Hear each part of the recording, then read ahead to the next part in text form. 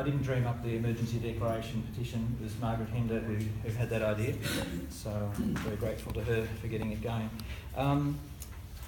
The topic that I've been asked to talk about is emergency modes around the world and the context for it.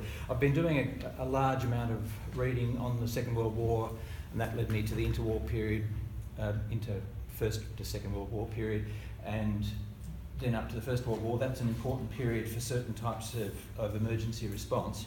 But the other thing is, I started work on and have produced a draft of a Climate Emergency Model Act, just to give some idea of what might this thing look like. I mean, it's one thing to have a petition and start urging people to do it, but we need to have at least some idea of what it could imply. And in the course of doing that, I had to look at, well, didn't have to, but I found it interesting to look at emergency legislation around the world.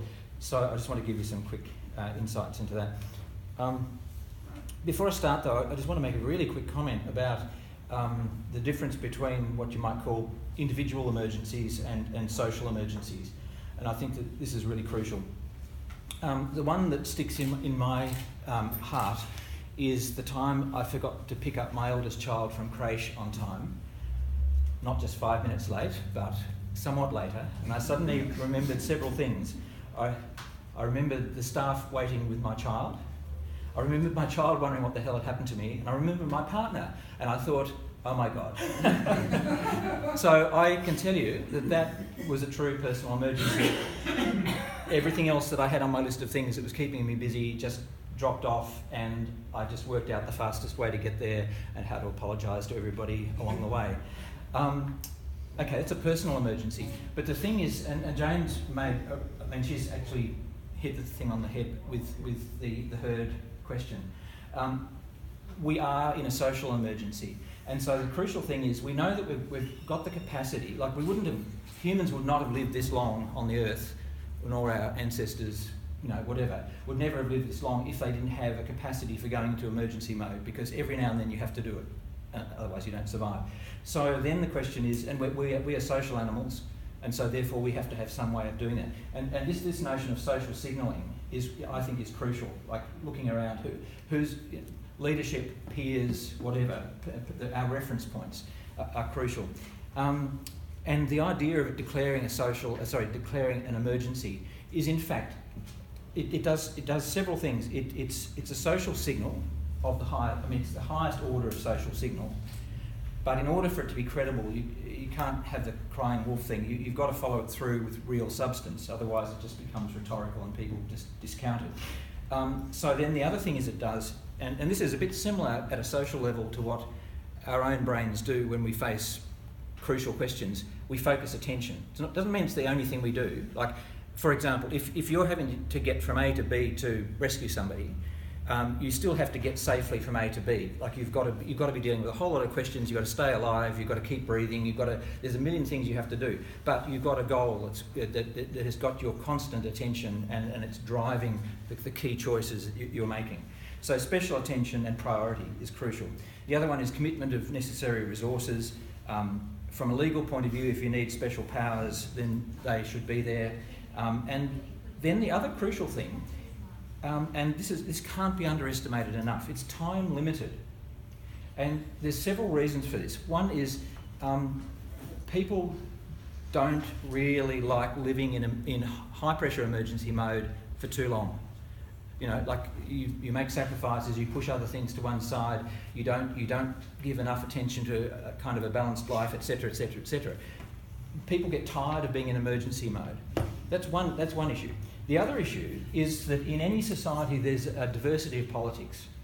I mean, that in a democracy we have to expect that. We have to be able to change governments. We have to have different positions that people can have. In a diverse society, we need a diverse society, because if we all thought the same thing, we would end up with a very, very poorly functioning society. So we have to live with diversity. We have to have that in politics.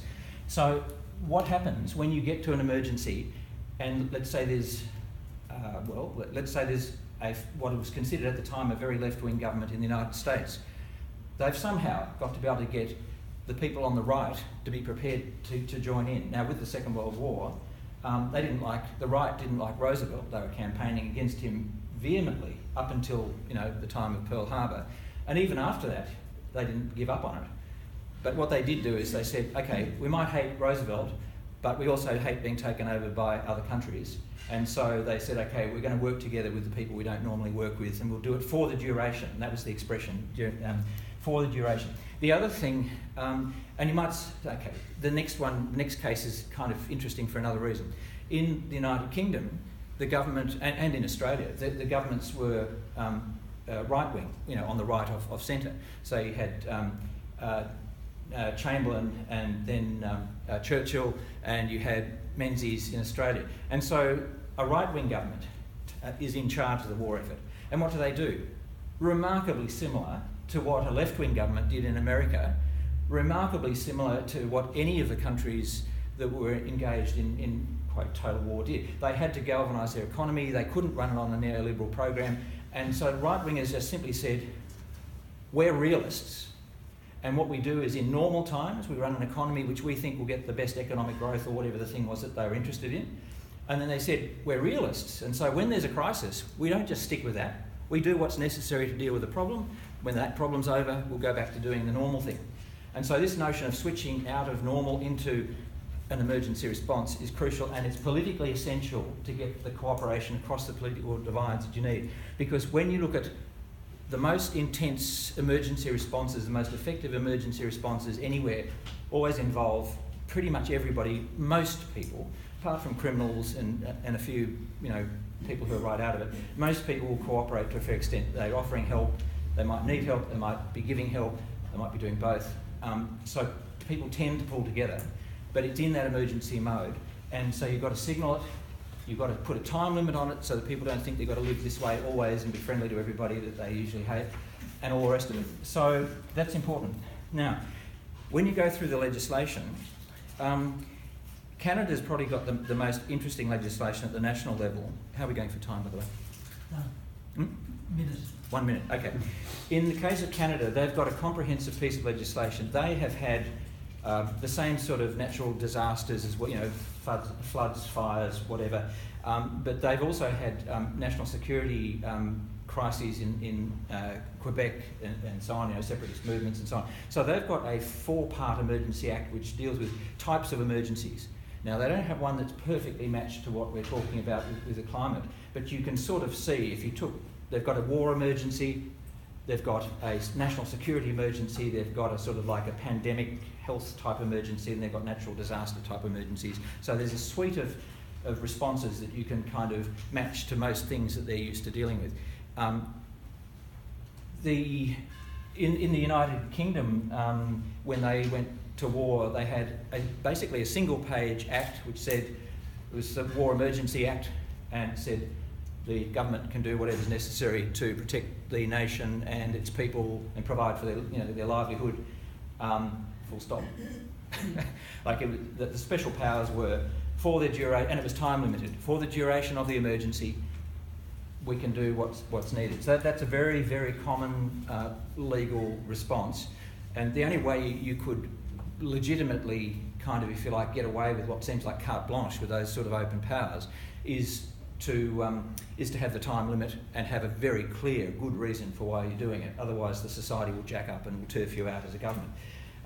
In every country, pretty much that I'm aware of, that I've looked at, but I might be wrong about it being a general rule, but in just about every country after the Second World War, after the emergency period, people turned to another government. They turned to the left in Britain, they turned to the right in America, they turned to the left in Australia, and it was the opposite party to whoever had been leading, up to that point. Actually in Australia it was left, right, left. The other way around. The Liberals were in first, Labor carried through most of the war effort, and then at the end Labor got turfed out, and Menzies and co came back in. So what else can I say?